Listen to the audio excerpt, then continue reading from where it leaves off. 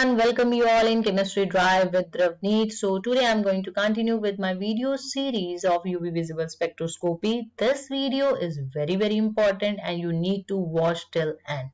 This video is on sample handling. What if you know that these are the instruments with which I need to work?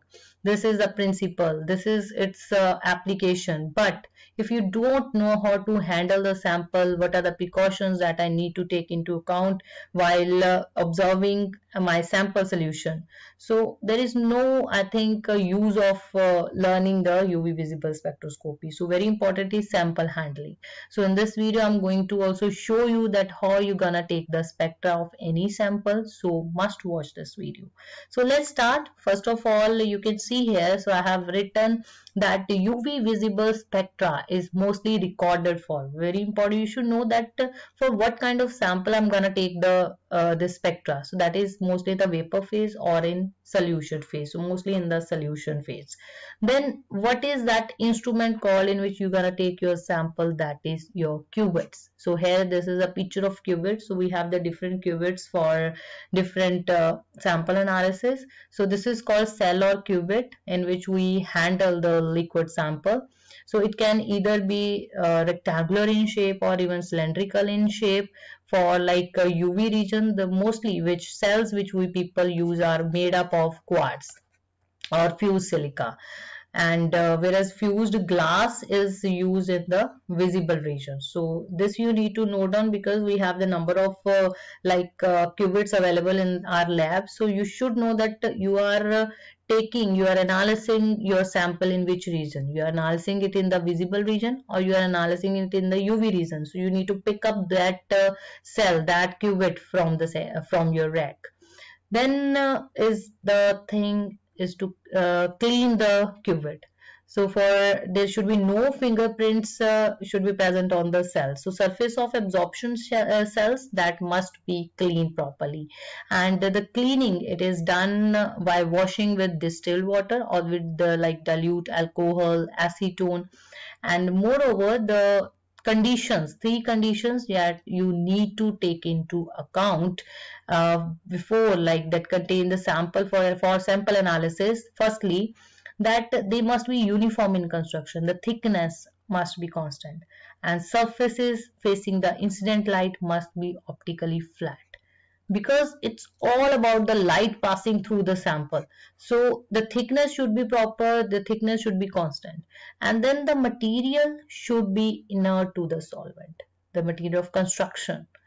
Okay, the material of which this quartz is made, that should be inert. It shouldn't react with any solvent or your sample. Then they must transmit light of wavelength used. So very important, whatever light pass through it, so this material, it should be able to transmit that light.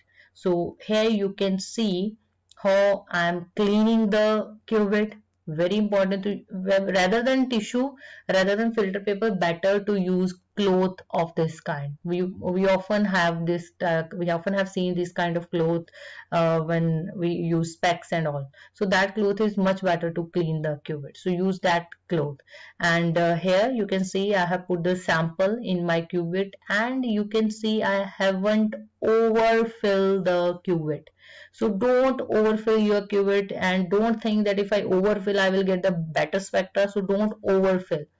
Okay, so like here I have taken 1 ml maximum volume, so you can take up to that. So don't overfill your cuvette. And the next thing is you take into account is use different pipettes, because I have seen the students have habit, they use same pipette, same droppers for different samples. So that leads to the cross contamination.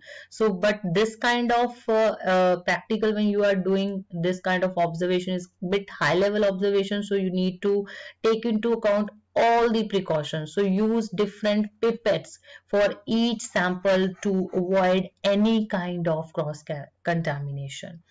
Then come to the next is the solvent and solution. So now we have clear idea that this is my instrument, these are the cuvettes which I need to use. Then come to the solvents which I am gonna use during my practical, during my observation. So very carefully you need to choose the solvent in UV spectroscopy. So because the whole observation, it depends upon the solvent choice. You are choosing polar solvent, you are using non-polar solvent. We also going to do the detail later on about the solvent effect, about the effect of solvents, about the polar non-polar solvent, all this in the next videos. So do watch video series to get all the basic clarity of this UV visible spectroscopy.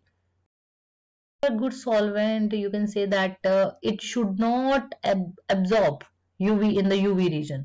If your solvent absorb, then how you can get the spectra of your sample? So it's very important that a good solvent, you always get question also for 1 or 2 marks in the examination, that what are the characteristics of good solvent. So it shouldn't get absorbed in the UV region, in the same region as the substance which you are observing. So it doesn't absorb in that region. And usually the solvents that do not contain the conjugated system, so mostly the solvent who don't have the conjugated system are mostly suitable for this purpose. And then second criteria for good solvent is that it is its effect on the fine structure of an absorption band. Then non-polar solvents, that they do not form any kind of hydrogen bonding with the solute. So the spectrum of solute, it is closely approximate the spectrum that would be produced in the gaseous state in which the fine structure is often observed. So you can select accordingly whether you need to check the hydrogen bonding takes place there or not. So like polar solvent undergo hydrogen bonding between the solute and the solvent. So the fine structure disappears. So when there is no hydrogen bonding, so mostly the fine structure is, you can easily observe that in the spectra. So mostly 95% ethanol and N-hexane. These are the common. May you get 1 mark question named 2 solvent that mostly used. So that are the 95% ethanol and N-hexane. They are commonly used as solvent. And absolute ethanol, is usually not recommended. Absolute ethanol. Why? Because it contains traces of benzene which absorb in this region. So non-polar solvent like hexane, cyclohexane. So they are also usually used when the fine vibrational structure in the spectrum is desired. So these are few points that you need to take into account while you are going to observe your spectra.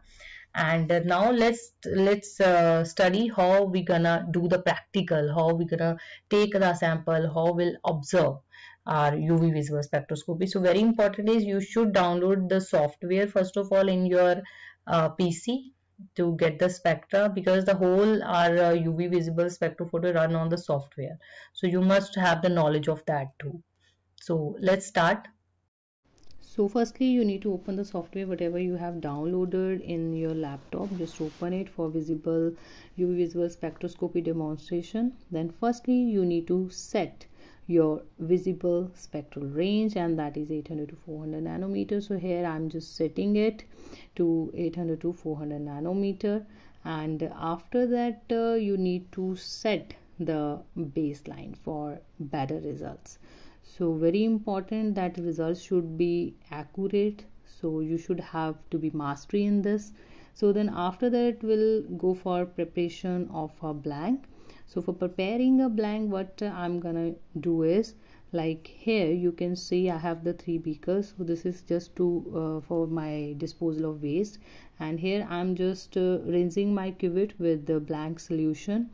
It's very important, firstly you need to rinse your cuvette with blank solution. Use the pipette separately for each sample to avoid any kind of cross contamination, and after doing this you need to wipe the clear sides. Use the clean tissue to clear this and clear it properly. Then once you clear it, you can see that it is very transparent on both sides. So after that you need to add 2/3 of the height of cuvette, your solution, blank solution, and do not overflow it. I already told you, do not overflow your cuvette, so that properly the light should pass through the solution. So once you have filled it, again I'm just cleaning it. See the precautions, or I'm handling the apparatus. So it's very important, the handling is very important for accurate results. So once you do it, So this is ready to set the baseline. So blanking the instrument. So how I'm going to do, I'm just opening my UV spectrophotometer. So slide the compartment, place in this cuvette holder. Make sure your transparent side facing your left to right and your translucent side front and back.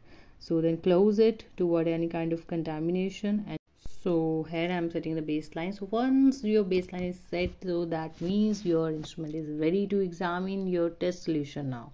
So it's time to remove the blank, and again I'm just opening the compartment and taking out my cuvette. Close the lid. So very important is to close it. Why? To avoid any kind of contamination. So now remove the blank and reload the test solution. How you gonna prepare the sample? For that you need to just take the cuvette, and here you can see I'm using the separate droppers for my test solution. So I'm putting my test solution in the cuvette with the help of dropper. So after that, once you put the test solution, you need to again add the solvent in order to dilute it. So why I'm diluting it? As you know, the more the transparent the solution is, so better results, better the light will be passed through the solution, and you can observe the good spectra in that case. So you can see this how transparent the solution is. So mix it well, and then again you need to place it in the compartment and run the software, your experiment as you do before. So here I'm placing my test solution, which is mixed with the proper solvent, whatever I need to use. So as you can see here, I'm starting. So you can give it any name under which you want to save your file. So you can save it, the data will be saved. You can also observe it later on, it will be in the history. So you can see the spectra as absorbance versus wavelength. So you can see clearly the spectra there. So once you have taken the spectra, it's time to cleaning up. You have to clean the cuvette, the instruments which you are using in your practical, in your observation. So I'm taking out my cuvette containing my test solution, closing the compartment. So just throwing my solution which I have observed in the disposal beaker. So I need to clean it a number of times with my solvent. So very important is to clean the cuvette so that the next student who is coming for the observation of his or her sample do not do any kind of mistake. Okay, so I'm going to clean it number of times, wipe it properly by using your tissue or cloth, very soft cloth which you have, and then place it. So these are the things that you need to keep in mind while doing the UV visible spectroscopy. So I hope this is clear to you now.